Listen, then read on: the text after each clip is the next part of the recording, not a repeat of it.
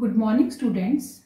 I hope now you all have understood that we should not pollute water. As you all know, 71% of the earth is covered with water. But most of this water is present in oceans and seas.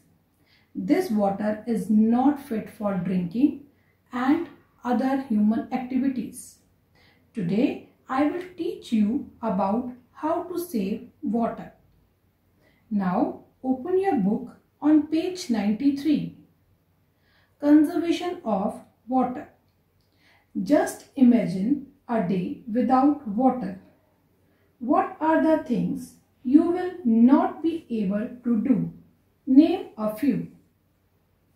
Students, there are many activities which we will not be able to do, such as bathing, gardening, cleaning the house, washing clothes, etc.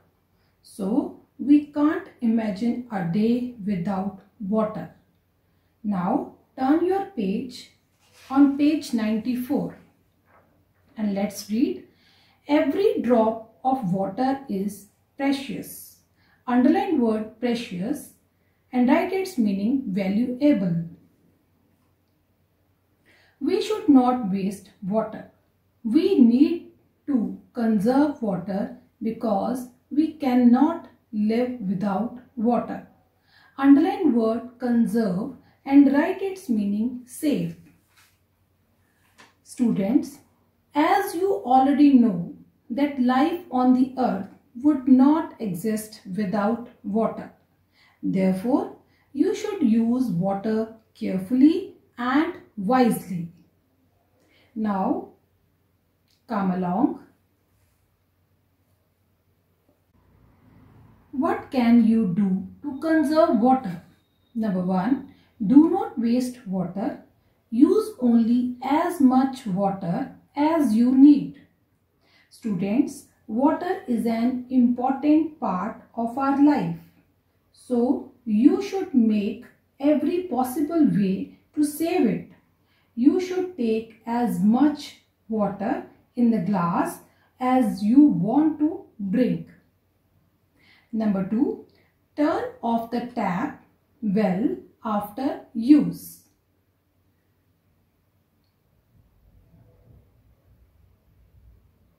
Number 3rd point. While brushing your teeth, do not leave the tap running. Turn it on only when you need water. Underline word running and write its meaning flowing. Students, while brushing, you should turn on the tap only when you want to rinse. Number 4th point. Check your leaky taps. Get a leaking tap repaired as soon as possible. Underline word repaired and write its meaning mend. Children, you should get the leaky taps repaired immediately as dripping water will not be in use and will only move in drains. Now next point. Use a bucket and a mug to take a bath instead of a shower. Underline word instead and write its meaning in place of.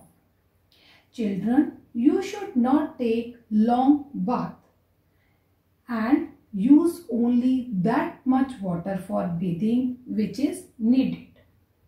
6th point. Do not leave the taps running while washing dishes and clothes. Underline word dishes and write its meaning utensils.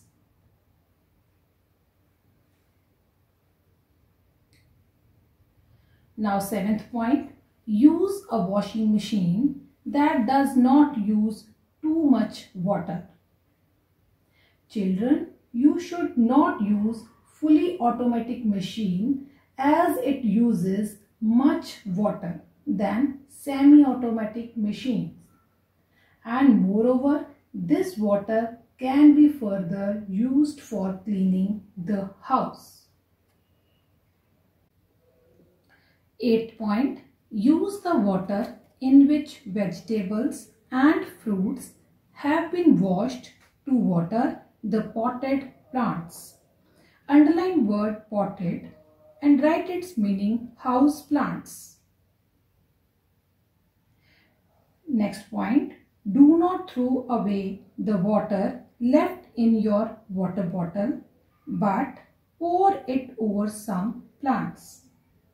Children, the plants in your house can be watered either with the leftover water from your water bottles or with the water used for washing vegetables and fruits. And last point, do not overwater the potted plants, as the water will block air pores of the soil and therefore roots will not be able to breathe. Now let's revise. How can we save water? Number 1. Turn off the tap well after use. Number 2. Use a washing machine that does not use too much water. Third, use a bucket and mug to take bath. Number 4. Repair the leaky taps. Next, do not overwater the potted plants. And the last, do not leave the taps running while washing clothes.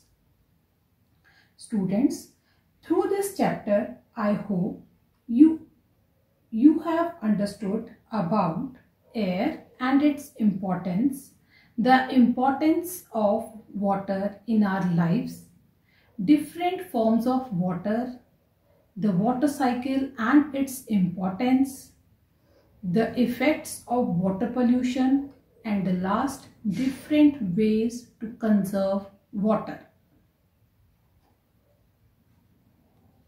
Students, I will start with a new chapter in my next class. Till then, read the chapter and revise terms and questions. Thank you.